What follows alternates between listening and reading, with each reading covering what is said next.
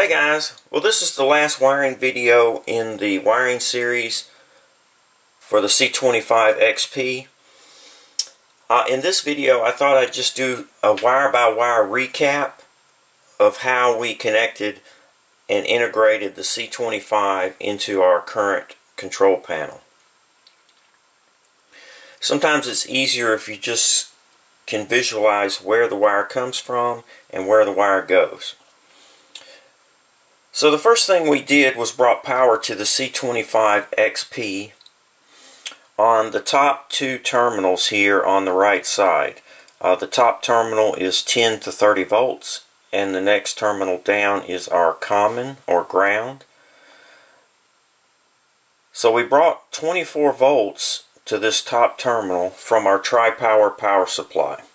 The next terminal down is our common or ground, and we also brought that from our tri-power power supply. So that took care of bringing power to the C25XP. After bringing power into our C25XP, the next thing we did was wired in our home sensors. Now we didn't change any of our mechanical home sensors, so we're going to have some that are mechanical, some that are proximity sensors for our ATC, and then for our C-home sensor we're using an IR sensor. Before we can connect those sensors we have to provide them with power. Now the C25 has a source power for our 10 to 30 volts. Now this is separate from our incoming power. These are source voltages that we can use to go out to sensors if we choose to do so. And we also have a 5 volt source power.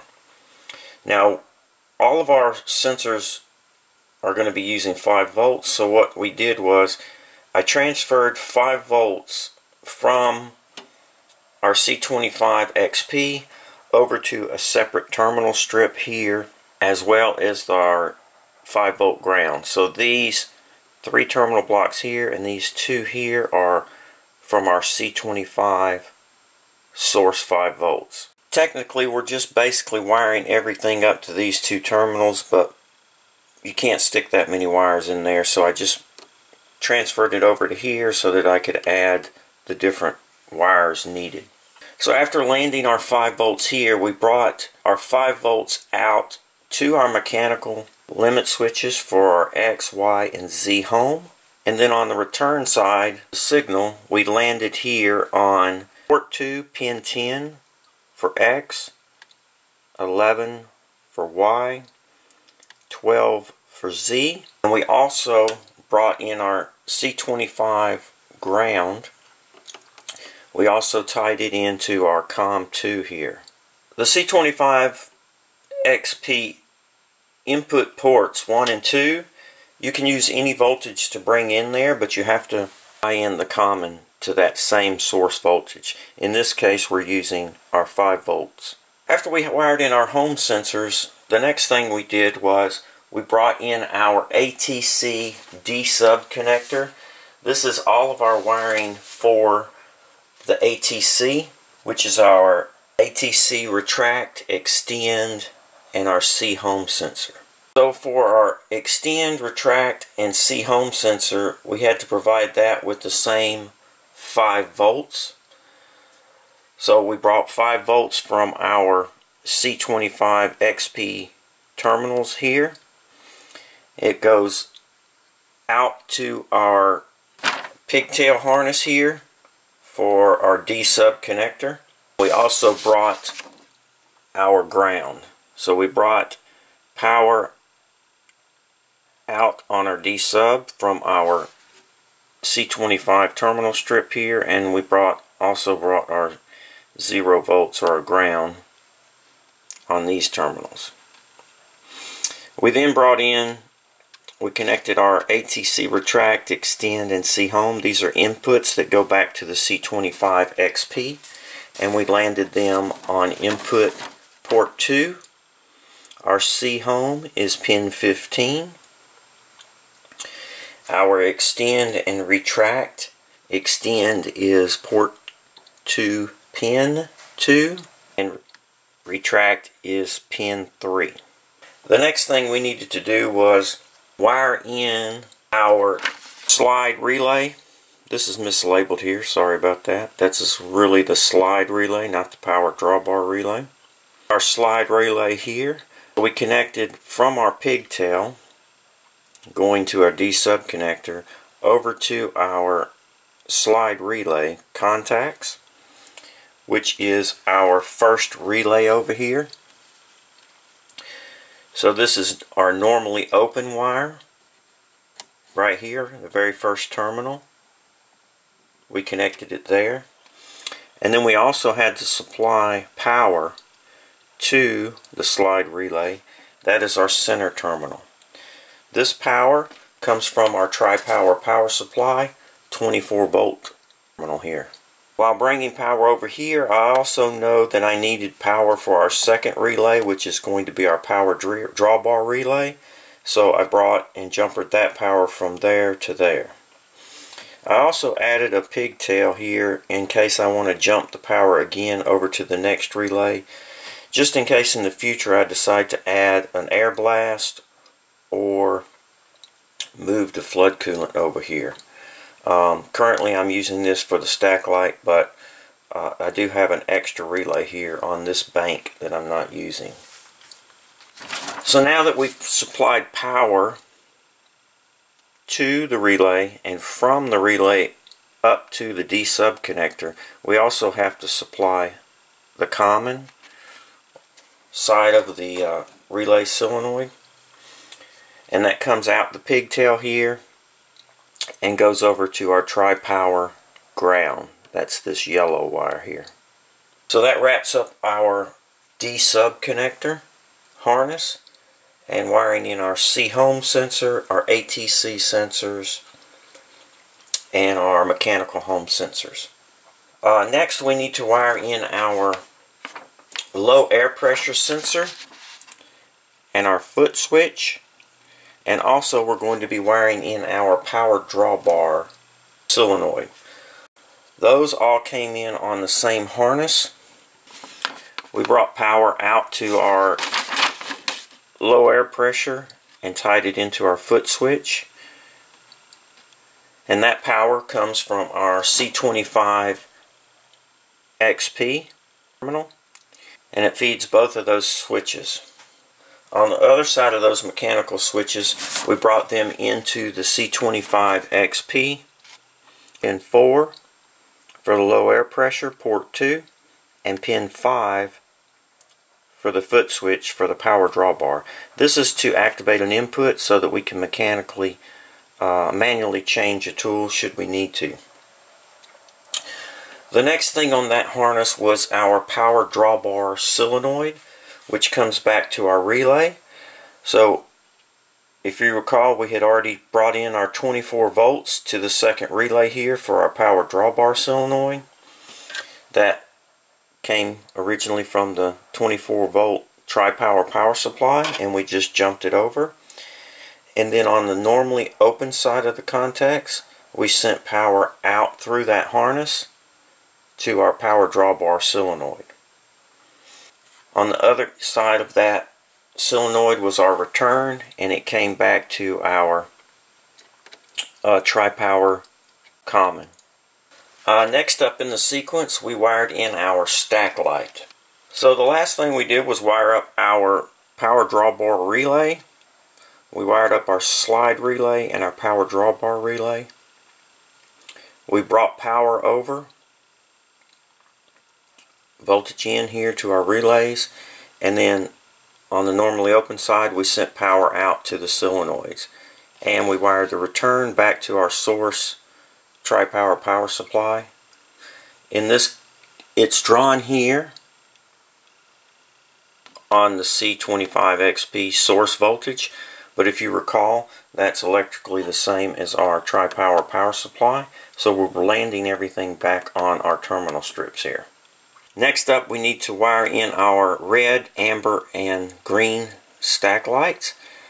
Those also get 24 volts tied together to provide power to one side of the lamp. That also goes back to our tri-power power supply, 24 volts. Now the stack lights work a little bit different. we're going to be switching the ground side or the common side. So we brought our tri-power 24 volt common to our voltage in for each of the relays, and that is the center terminal here.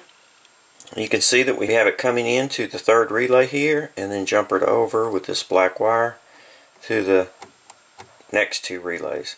That is our voltage in, but in this case it's our common.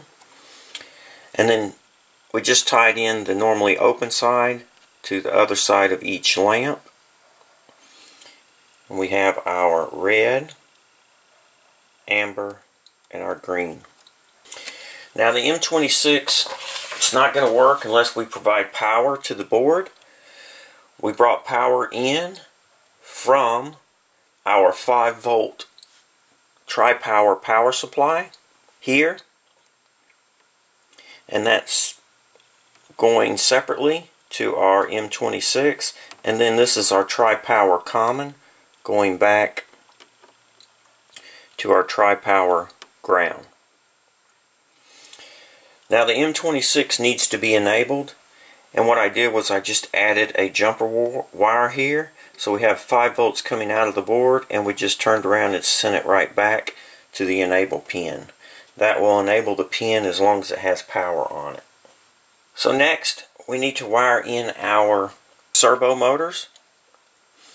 Now the servo motors are wired slightly different than they were originally with the C11GS. The C25XP, we're going to be tying together our ground, our negative signal terminals, which is terminal 6 and 7. That's our brown and yellow wire. And we're going to bring those up and put them on the ground terminal. Our step terminal is terminal 2. And that is our black wire. And our black wire is going to go up to terminal output port 1, pin 2 for our black wire, and our white wire is our direction, and that is going to be pin 3. So we have black, white, yellow, and brown tied together. That's for our x-axis. Our y-axis will be 4, 5, and ground. Again, black, white, and yellow and brown tied together. Our Y will be 6, 7, and ground. Again, black, white, yellow, and brown tied together. And then we reserved 8, 9, and ground for our A axis. And then our C axis, which will be our ATC carousel, will be 1, 17, and ground. 17 here is not our safety charge pump. These are all axes terminals on output 1.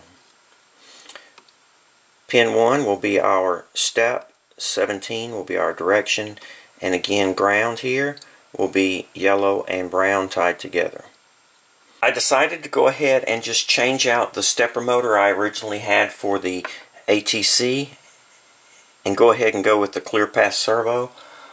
The number one reason was I just didn't have room for an additional power supply for just that one closed loop stepper.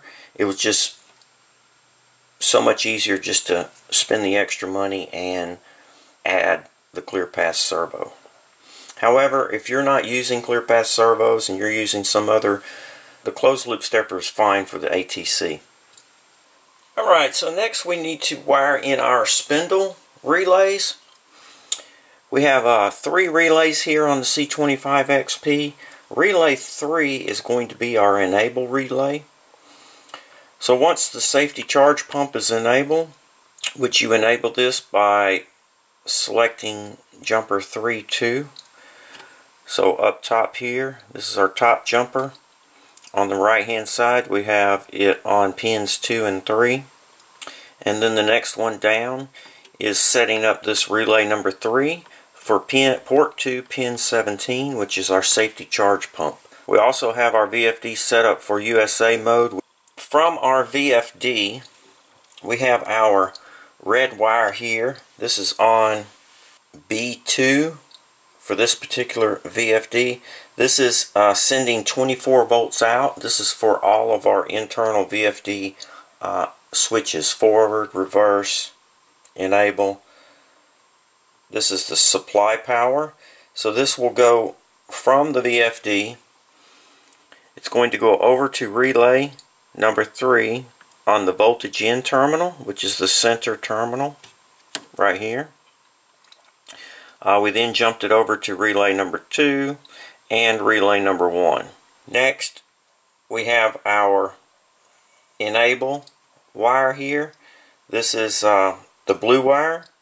It also jumps over to B7, and B7 just tells it that we're using an external voltage source for our speed. Your particular VFD may be different, so check the documentation. This is currently not the way that I had it set up when I was using the C11GS, so this is a change. But we're bringing this blue wire over to relay number 3 on our normally open contacts.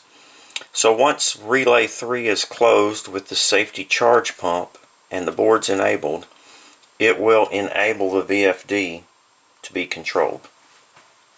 That's basically what that circuit does there. Next we have our clockwise or forward, which is B5 on this particular VFD, which is the white wire. And then that's going to go over to relay number 1 on the normally open terminal. And then our reverse, which is B6, the black wire, will go to our relay number 2 on the normally open terminal. And then we just need to bring in our 0 to 10 volt signal. So our 0 to 10 volt signal is going to be from this yellow wire here on the 0 to 10 volt positive, and that's going to go up to, our yellow wire comes up here to T2, which is also A1, and then our common 0 volts is T1, which is this green wire, and it's going to go back to the output negative on the 0 to 10 volts. We're probably going to have to come back and adjust this potentiometer here to get our voltage right for our speed once we have everything powered up and running. So that pretty much takes care of all the wiring.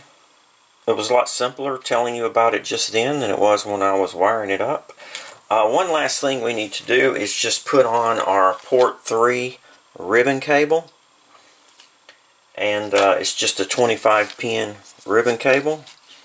And we're going to just plug that in to the port 3 here. I can see.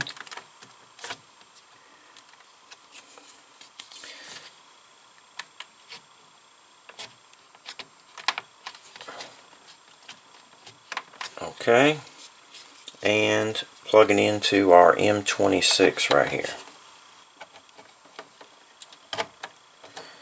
And now we have that all ready to go. Well, alright guys, that recaps our wiring. In the next video we're going to talk about setting up the Ethernet smooth stepper with Mach 3. We're going to power it up, make sure everything's moving, and then we're going to start working on getting the ATC functioning. Guys, if you're new to my channel and you're just tuning in, click on the subscribe button down here below when I post a new video. If it's something you're interested in, you can stop by and check it out. As always guys, please feel free to ask questions, make suggestions, or leave comments.